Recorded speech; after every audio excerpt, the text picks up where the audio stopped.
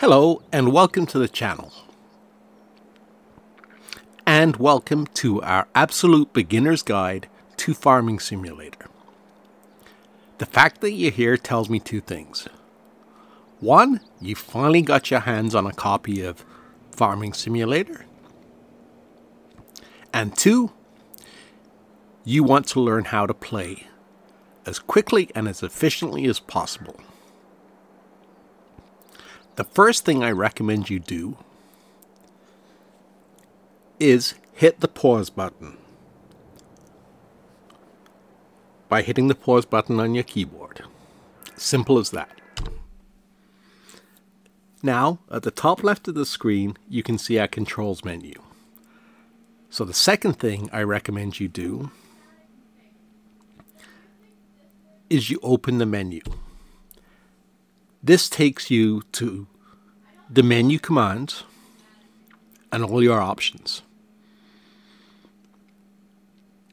The first thing you see is a map. Your farm is centered in that map. If you want to see exactly what land you own, you can hit the X key and it'll highlight your farm in blue. Hit X again and it unhighlights your farm. Next, what we want to do is we want to go down to the options menu. Hover over the left of your screen and use your mouse wheel to go all the way down to this tractor icon.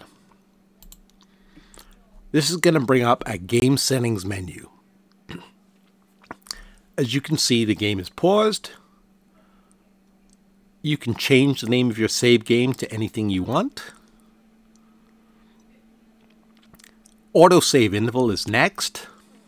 You can change that to 5 minutes, 10 minutes, 15 minutes, or turn it off and only save manually when you want to. The option to save the game is down at the bottom of the screen. If you have it off, don't forget to save before quitting. The second thing to learn about this autosave feature is it only works when you open up this menu tab. You can play for an hour without opening the menu tab, and even if your game is set to save every 5 minutes, it will not do it until you open the menu. So try not to forget to open the menu once in a while and save the game. I tend to use the menu a lot, especially the map feature, so it saves for me on a regular basis. The next thing you want to do is change your game speed. By default, it came at 5. I recommend you change it down to real time. Time passes in the game based on what you set that setting to. So 5 times it'll pass 5 times quicker than it would based on real time. Note, tractors, combines, and other equipment only operate in real time. Even if you have the game set at 5 times or 10 times speed, the hour will pass by more quickly, but your tractor will be moving in real time, and it will only do field work in real time. Hopefully when you selected your game, you selected easy mode. The next option is traffic. You can turn this on and off. It affects how much traffic there is going to be on the roads when you're driving. Or you can have no traffic on the roads, so you don't have to worry about hitting cars. The next is seasons. This only applies to Farming Simulator 22. If you have a copy of Farming Simulator 19, you don't have to worry about it. By default, the game comes with seasons on. Days per month is 1, which means each time the day passes, you will enter a new season. You can extend the length of a season up to 28 days. As a beginner, or even on farms you get later on when you're more experienced, when you're starting out, I recommend 1 day per season. If you turn this off, you will be able to plant crops at any time of the year. Now, as you know, in real life, the year is divided into 4 seasons, which are divided into 4 months. So, as I said, you can then change the day up to 28 days per month. So let's put seasonal growth back on, because it's the most fun. If you have seasonal growth off, or even if you're playing with seasons on, you can set a fixed visual month. January, October, September, July. If I'm playing with seasons growth off, I usually set it for a summer month. That way everything's nice and green. But let's turn that by default back to off. We'll leave snow on because, yes, we hopefully want to see snow. Now this is an odd one. Crop destruction is on by default. I recommend you turn that off, and you'll see why when we watch the AI work is working, or if you accidentally drive across a field, you're not crushing all your crops and decreasing the yield. Periodic plowing is off by default. I recommend you turn it on. It helps improve the yield of your crops. Field stones, by default, comes as on. I recommend you turn it off. At least while you're learning, it's one less thing to worry about. Basically, what field stones mean is when you're plowing or cultivating, your equipment will bring up stones from under the soil surface. Those stones, if not removed, can then damage other equipment, such as seeders, mowers, and combines. To get rid of them requires either renting or buying more equipment, and that's going to cost you more money. Now, for those of you that didn't watch the intro to my channel, I farmed for 20 years. The farm we were on, very, very rarely did we have stones get brought up in the field. The soil was deep enough and the bedrock was far enough down that we didn't have to worry about stones. Most farms don't have to worry about them. Depending on the ground type, some do. Small stones really aren't a bother because a cultivator or an implement will just pass right over them. Big stones are a problem, and farmers use specialized equipment to get rid of those. You'll learn more about stones later on. Lime, by default, the requirement is on, which means every 3 years or every 3 harvests, you have to lime your fields. This helps with the pH balance in real life and is simulated in the game. Weeds are on, which means we have to worry about when our crop grows, we have to get rid of those weeds. And we'll show you how to do that too in a future tutorial. Dirt, I recommend you set this to slow. I haven't done any experiments yet in Farming Simulator 22, But in Farming Simulator 19, higher dirt speeds, such as medium or fast, meant your tractors got dirty quicker, and the amount of dirt also affected the what's the word I'm looking for? The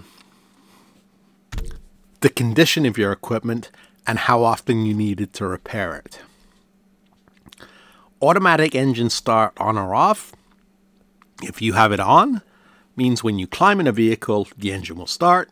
When you get out, it'll automatically turn off. You don't have to worry about the key. I personally prefer to have it on. And again, you'll see why later on. Stop and go braking is on by default. Don't worry about these. Trailer fill limit is off. This is a more advanced feature. Basically, when I'm turning it on, what it means is if you fill a trailer with grain, it'll reach its maximum capacity. Let's say the trailer is designed for 60,000 bushels, and you put those in there, no problem. But if you put something heavy in there, heavier than, let's say, grain, because you want to use your trailer to haul, rocks, well, the trailer's weight limit is going to get reached a lot quicker by rocks than it would by grain. And that affects vehicle handling, so turn it off for now. Fuel usage, the game, for some reason, on easy mode sets it to normal. I recommend turning it to slow. This will help reduce your costs. Now, really important, AI workers. We'll see them in action in a few minutes. But basically what they do is they will continue working while you're busy doing something else. So if your combine's harvesting a field, you can tell an AI worker to continue while you go and cultivate or seed another field. I recommend turning all of these off because the game charges you 1.5 times the base cost for things like seeds. That means that it'll charge you 1.5 times the cost of a pallet of seeds. A pallet of seeds in the store costs $1,000. You don't want to be paying 1.5 times that to get the same amount of seed. Okay, so those options are taken care of. Now let's move on to the next menu, which are the general settings. So in general settings, the first option you see is Help Window On. You can also access the Help window by pressing F1. That's that menu we saw at the top left of our screen.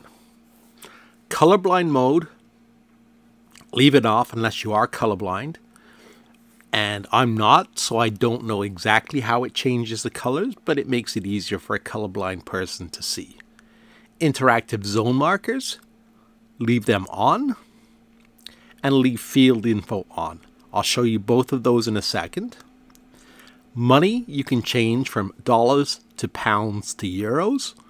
It doesn't affect the cost of anything. There is no currency conversion.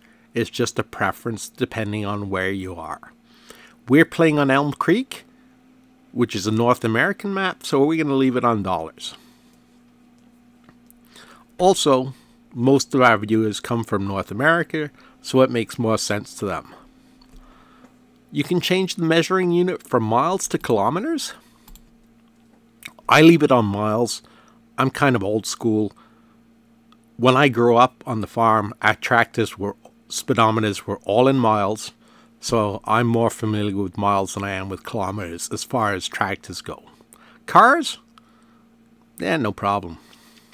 Temperature unit. Now, having said I'm old school, I've also been around long enough to know both systems of measurement. In Canada, every day I check the weather and it's always displayed in Celsius. So I'm now more used to that than I was to Fahrenheit, even though I know the Fahrenheit system. Area unit can be set to either acres or hectares. I leave it on acres. As I said again, growing up on the farm, I knew our farm was 330 some acres. I could not tell you how many hectares it was. Radio, basically there's music that plays in game if you want it to, and you can select whether you want it in the vehicle or whether you want it playing all the time. Don't adjust any of these settings for now. The one I would check is steering back speed. By default, I think it comes at 50%. Change that to 100%. Especially if you're playing with either mouse and keyboard or the gamepad. If you're playing with a steering wheel, it doesn't really matter. Basically what that does, it affects whether the wheels will default to the straight position from being turned or not.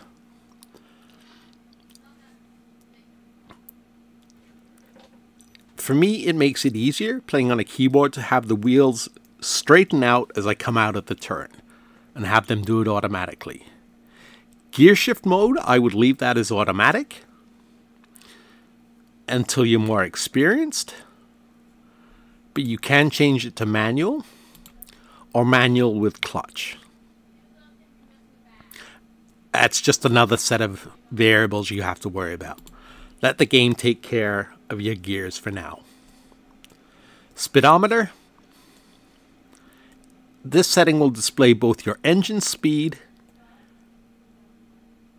as in revolutions per minute, as well as the speed the vehicle is moving at. We'll look at that in one more minute.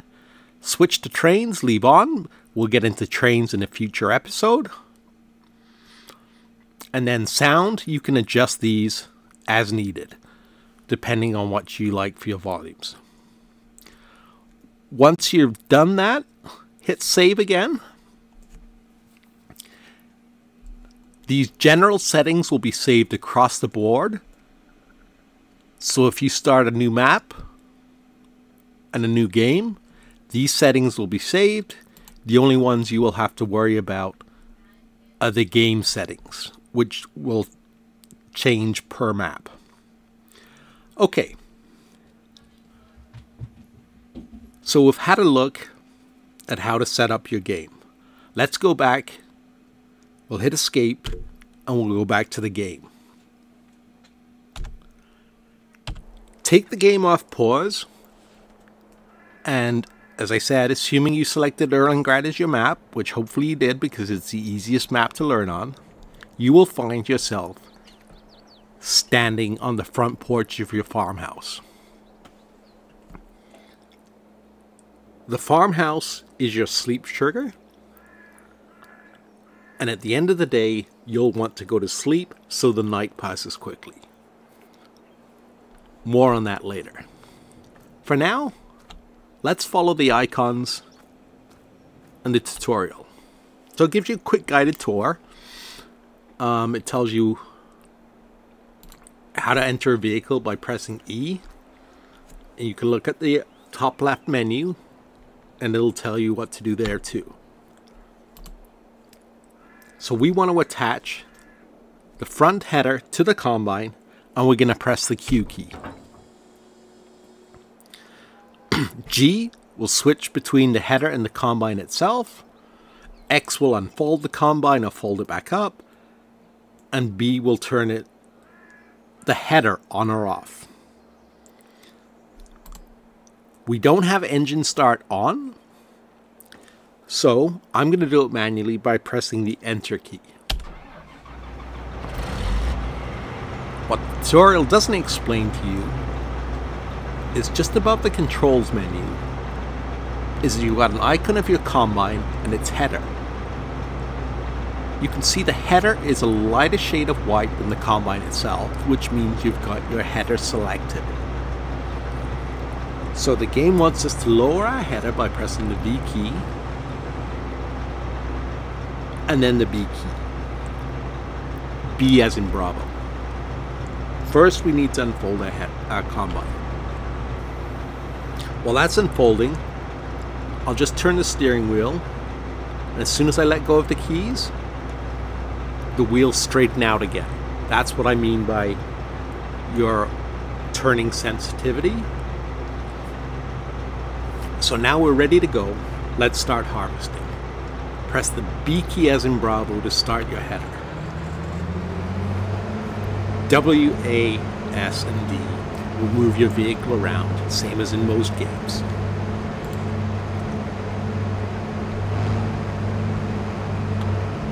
With a combine, you can either turn on straw swath or turn it off.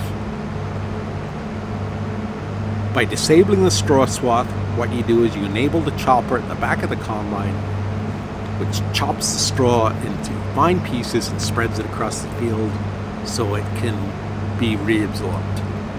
If you want to leave a swath, basically a row of straw, leave it enabled, and you can then come along later and bale that. So here we go.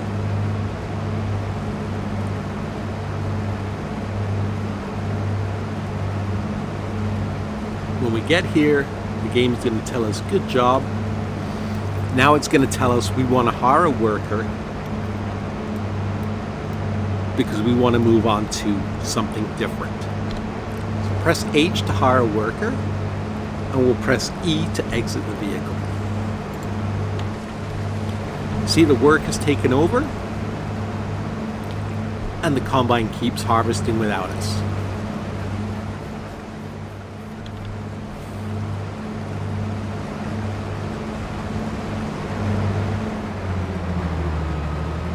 The combine's going to turn around and it's going to keep on going. Now, the game wants us to move to the next tractor. Actually, the next tutorial spot, which is where the next tractor is located. When we get here, it's going to tell us we have to get in the tractor, attach the tools, and start cultivating the field. So let's go ahead and get in. Press E again, press Q to attach the cultivator, and press Q again to select the front weight.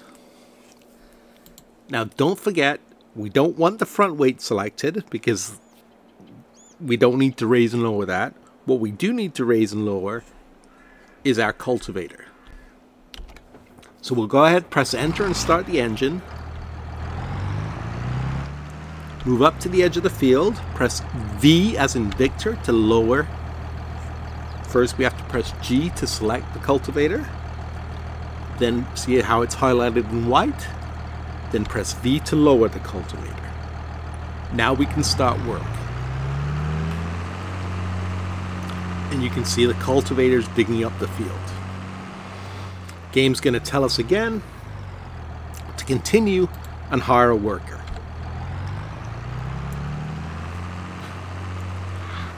Instead of having to walk across the field as we did last time, we can use the tab key to switch to our next vehicle, or the left shift key plus tab to switch back to the previous vehicle. So let's switch to our next vehicle.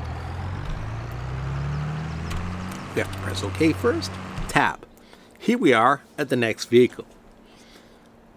Let's get out and see what it's telling us to do. Okay, it's telling us to do exactly the same thing as we've done before. Get in the vehicle, start the engine by pressing enter, and hit Q to attach the front weight as well as the seeder. Now it tells you what the seeder commands are. And it's telling us we need to select canola because we're in August and canola is the only crop that can be planted in August. So let's press OK. We'll hit the Y key several times until the little yellow flower icon comes up, which is canola. I'll quickly scroll through these and tell you what they are. So that's canola, that's soybean, that's oilseed radish, that'll be covered in a future topic, that's grass seed, that's sorghum, which is another grain crop, that's wheat, that's barley, that's oats, wheat and barley grow, and back to canola. So let's move up to the side of the field. We'll look at our tractor icon. Yes, it's selected the seeder because it's on the rear of the tractor. So we'll press V to lower the seeder, Victor, and then B as in Bravo to start the seeder and turn it on. First, we need to unfold the seeder. I keep forgetting we need to unfold things. Most of the time I already have them unfolded. So then we press the W key and we move forward.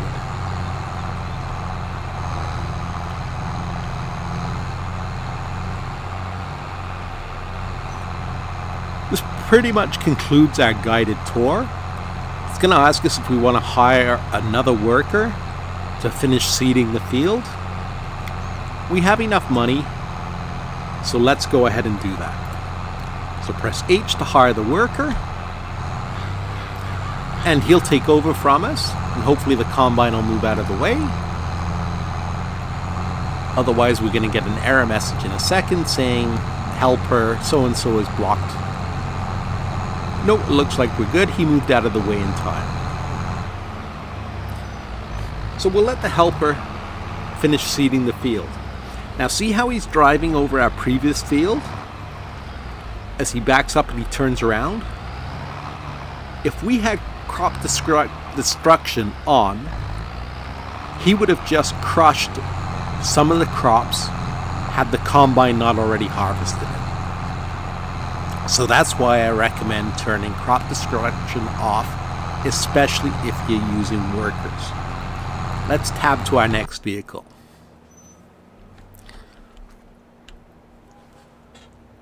Again, it wants us to get in and attach the trailer. So we'll press Q to attach the trailer, and we'll press OK. We won't bother starting the combine. Sorry, the tractor, because we have no need. When you do go, if you do go to unload the trailer from the combine, press the N key to open the cover, and that'll allow the crop to be dumped into the harvester, or into the trailer from the harvester. See, our combine's almost finished. We can hop back in.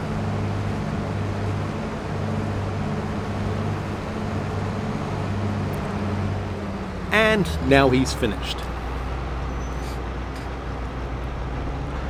So what we want to do is we want to dump our grain into the trailer. We have 3,696 liters of wheat. So we've pressed O to extend our pipe or our auger. We drive till we're at the trailer, and it will dump the grain into the trailer. Great work. Grain is being dumped into your trailer. Obviously, wait until it's completely unloaded until you move the combine. Press O to put the pipe back in,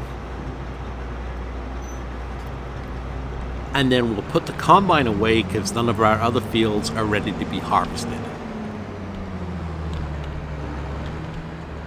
What we'll do is we'll put the header on the headed trailer. So just kind of line up with the headed trailer.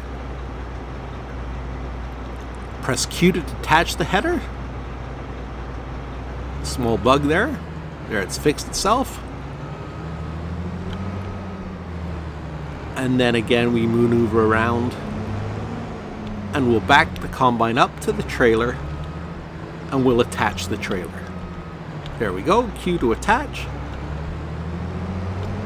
I'm not quite sure where to park the combine and the trailer.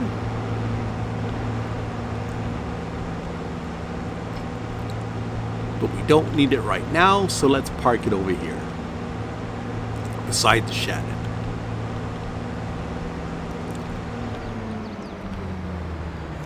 If you did as I said and you have automatic engine start off, don't forget to press the enter key to turn the engine off. Let's E to exit the combine. You can see our cultivate is almost finished. We'll give him a couple of minutes to finish up, and then we'll go check on the seeder. He should be on his last run, which it looks like, yes, he is. As soon as he's done, we'll get a message saying helper C has completed their task. Now, back to the field info menu that we talked about earlier. With this menu on, by standing in the field, it'll tell you A, who owns it, what the condition of the field is, whether it's planted or not, whether it's got weeds, whether it needs lime, or whether it needs plowing. Let's run back to this other field, and we'll look at the menu there too. Okay, so it tells you it was, or it is owned by us. It was a field of wheat. It's now been harvested. And so on and so on. Let's tab to our seeder. He's almost finished. We'll let him finish. And then that'll conclude this video. You're up and running. You've got your first fields harvested. What we'll do in the next video is we'll cover what to do with the straw that we have in the other field, how we get rid of the needing lime state, or how to add lime to a field, as well as where to sell the grain we just harvested.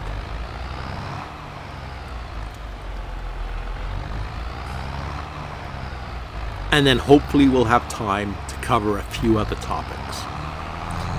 Now, while he's harvesting, like I said earlier, what I would recommend doing is tabbing one more time until you get to your pickup truck. If you're in no rush to begin lesson 2 or get going, what I recommend doing, see, it's saving now and it's been longer than 15 minutes, is either driving around the map and taking a look at what's out there, or you can, as I showed you earlier, click on the buildings and it'll show you what they are. So we have the cereal factory, we have the grocery store, the fast food restaurant, which looks strangely like a Taco Bell, the bakery, the vehicle store, which we will be going to next tutorial. So just take some time and drive around the map and observe the sights. Elm Creek is actually a very pretty map and has a lot to see. Well, I'm going to try and keep these, like I said, to about a 30-minute period. So that's our introduction to Elm Creek and Farming Simulator out of the way. Join me next time, as I said, and we'll look at some more advanced features such as baling the straw, renting equipment, purchasing equipment, and selling our grains. So, thank you for watching. Stay safe, take care, and we'll see you next time.